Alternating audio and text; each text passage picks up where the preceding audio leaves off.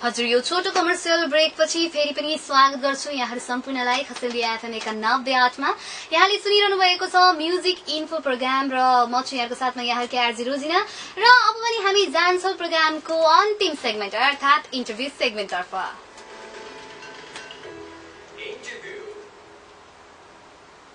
हजुर इन्टरभ्यु सेगमेन्टमा म प्रत्येक हप्ता यहाँहरुको माझमा कुनै पनि सिंगरहरु अथवा सांगीतिक क्षेत्रसँग सम्बन्धित व्यक्तिसँगको इन्टरभ्यु लिने गर्दछु, सुनाउने गर्दछु र आज पनि मसँग हुनुहुन्छ एउटा व्यक्ति हुनुहुन्छ जुन एकदमै सम्मानित हुनुहुन्छ है।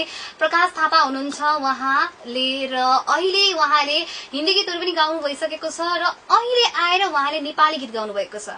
भूकम्पले त्रासित भएको अवस्थामा उहाँले अहिले भूकम्पसँगै रिलेटेड गीत गाउनु भएको छ। बितेका पल र गयो तिमी हामीलाई छोडेर बोको गीत गाउनु भएको छ र यहाँले युट्युबमा सर्च गर्न चाहनुहुन्छ भने नेक्सस जिन्दगानी च्यानलमा पनि तपाईले सर्च गर्न सक्नुहुनेछ र उहाँले आफैले गीत लेख्नु पनि हुन्छ र गीत कोर्नु पनि हुन्छ र साथसाथै त्यसमा म्युजिक पनि भन्नुहुन्छ र आफैले गुनगुनाउनु पनि हुन्छ। उहाँको बारेमा धेरै मैले आफैले इन्फर्मेसन दिनुभन्दा यहाँलाई प्रोग्राममा स्वागत छ। हजुर नमस्कार। नमस्ते, म चाहिँ नि नेक्सस जिन्दगानी भनेर मेरो आफ्नो च्यानल छ युट्युबमा अनि म प्रकाश थापा भनेर सबैले चिन्छन् मलाई अनि बुटुलमा स्पेशली नेक्सस दाइ भनेर सबैले चिन्छन् हैन। थ्यांक यू आज हजुरले इन्भाइट गर्नु भएकोमा। मेरो गीतहरु चाहिँ नि काफी मार्मिक छन्। यिनी शब्दहरुलाई लिएर म आफै पनि काफी भावुक हुन्छु कतिपय पलहरुलाई लिएर। सुनौ गीतहरु कस्तो हुन्छ हैन, हजुरहरुलाई कस्तो लागेको हुन्छ? हजुर र अहिले तपाई केमा व्यस्त हुनुहुन्छ? अहिलेलाई त मेरो आफ्नो सांगीतिक क्षेत्र गीतहरु पनि काफी लेखिरहेको छु अनि यिनी गीतहरुलाई चाहिँ भिडियोमा पनि अब परिणत गरिरहेको छु। दाजुभाइ प्रोडक्सन्स त हाम्रो डायनामिक प्रोडक्सनसँग मेरो काम भइरहेछ हैन। यो साल मेरो टार्गेटमा 50 वटा गीत छ अनि हेरौं अहिलेसम्म 12 वटा गीत रेकर्ड भइसकेछ अनि मेरो मार्केटमा आउनु अब युट्युबमा भनौं न, मार्केट भन्ने या फिर युट्युब भन्ने हैन। हजुर अहिले युट्युब हजुर हजुर युट्युबको च्यानलमा चाहिँ नि अहिले हजुरले चाहिँ नि दुईटा गीत गाउनुहुन्छ। यो चाहिँ भूकम्प सम्बन्धी। हजुर भूकम्पसँग रिलेटेड गीत गाउनु भएको छ र यही मेगा आर्ट स्टुडियोमा गाउनु भएको। हजुर यही मेगा आर्ट स्टुडियोमा बुटुल। हजुर धेरै जस्तो मानिसहरु चाहिँ काठमाडौँलाई ताकेर जाने गर्दछन् है र तपाईले चाहिँ बुटोललाई नै प्रिय बनाएर यही गाउनु भएको छ, त्यसको रहस्य के होला?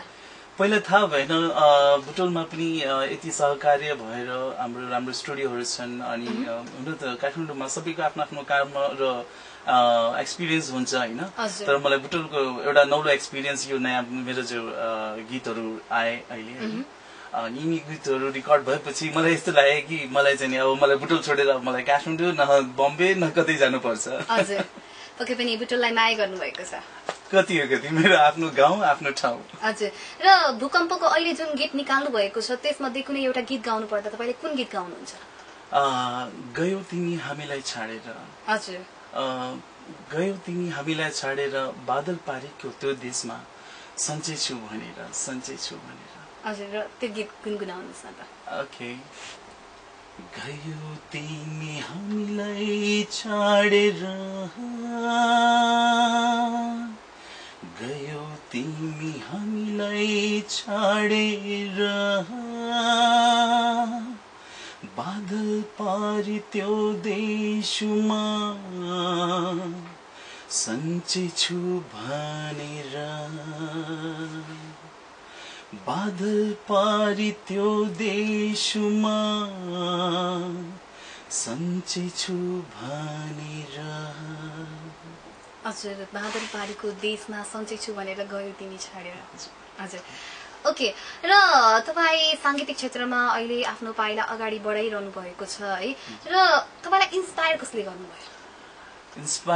इन्स्पायर यो सबै फ्यामिलीको सपोर्ट पनि छ हैन।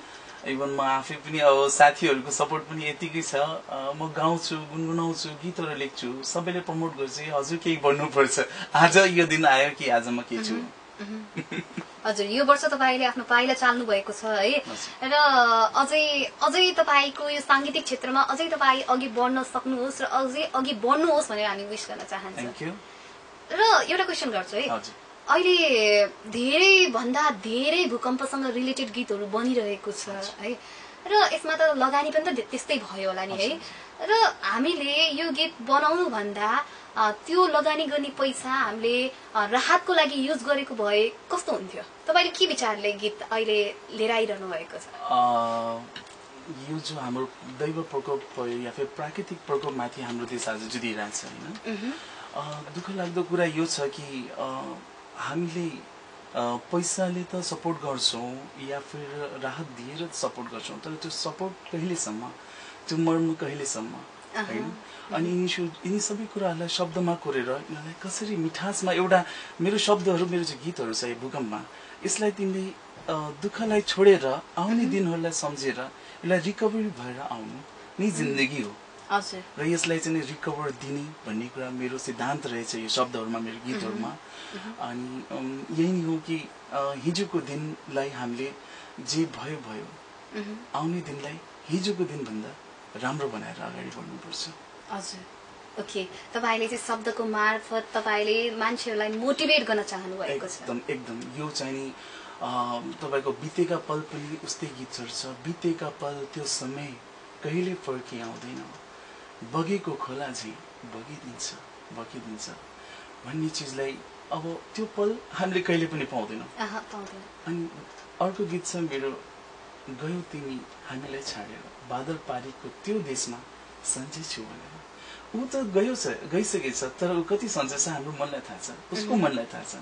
हामी जति छौँ, हामी एक छौँ, एकजुट भएर देशमा राष्ट्रलाई केही गरौँ र हिजोको दिनमा जो कन्डिसन थियो त्यो भन्दा बेटर हो। हाम्रो पोलिटिकलदेखि लिएर हरेक चिजलाई चाहिँ बेटर देन बेटर बनाउनु पर्छ। हामी युवा शक्ति, हाम्रो आउने फ्युचरलाई, हाम्रो बच्चाहरूलाई लिएर हामीले नेपाललाई के एउटा नौलो भविष्य दिनुपर्छ। यो आवश्यकता छ। मैले चाहेछु यो गीतमा हजुरले सुन्नुहुन्छ, गयो तिमी, सुन्नुस्, काफी मानिन्छ। Okay okay. र गयो तिमी भन्नुभएको छ, कसलाई गयो भन्नुभएको छ गीतमा? हाम्रा आफन्तहरू, आफन्तजन, चिनेका छरछिमेक सबै, हाम्रा पुर्खा सबै नाच्नुहुन्छ। हजुर, त्यसरी लिन खोज्नुभएको छ। Okay, sorry. र त्यस्तै गरेर तपाईँ अब बितेको कुरा, बितेको शब्दले मलाई के याद भयो भनेदेखि हामी पाँचतर्फ जाउँ है त तपाईँको है। तपाईँ जब बाल्यकाल हुनुहुन्थ्यो कस्तो स्वभावको हुनुहुन्थ्यो? गीत गाउने त सानैदेखि नै प्यासन थियो मेरो। अनि काफी मस्ती गर्ने मेरो बानी। अनि सानैदेखि नै बिजनेसम्यान, केही न केही गरिरहेको। अनि गीतमा काफी प्यासनेट थिएँ सानैदेखि। अनि यसरी नै मेरो बाल्यकाल। अनि म एजुकेसन यिनी सबै कुराहरू मेरो इन्डियामै भयो होइन। अनि अहिले 7 वर्ष भयो म नेपालमा बसेको छु। र तपाईलाई गीतप्रति रुचि भएको कारणले अहिले गीत साङ्गीतिक क्षेत्रमा लाग्नु पनि भएको छ र बिजनेसम्यान पनि बन्न चाहनुहुन्थ्यो, त्यसैले पनि तपाईले बिजनेस पनि गरिरहनु भएको छ है। र यो दुईटैलाई तपाईले कसरी अगाडि लग्ने सोचिरहनु भएको छ? गाह्रो छ, निकै गाह्रो छ। मेरो आउने प्लानिङ भनौँ फ्युचर यही छ कि बुटोललाई पनि एउटा रमणीय ठाउँ बनाऊ, एउटा अनप्लग सो जस्तै एउटा रेस्टुरेन्ट खोलौँ या फिर एउटा होटेल खोलौँ जहाँ चाहिँ नि बस मान्छेहरू संगीतसँग भिजुन, रमुन, बस रमेर। जिन्दगीमा मेरो एउटा यो बहुत ठुलो एउटा सपना छ। पक्कै पनि विश पुरा पनि होला। Thank you very much. हजुर, गर्दै गएपछि ढिलो चाँडो त्यो विश पक्कै पुरा होला। हजुर, र यदि तपाईलाई कुनै यस्तो सिचुएसन आयो है, तपाईले संगीतलाई र तपाईको जुन अहिले बिजनेस गरिरहनु भएको छ त्यो मध्ये दुईटा मध्ये एउटालाई मात्र रोज्नु पर्यो भने तपाईले केलाई रोज्नुहुन्छ?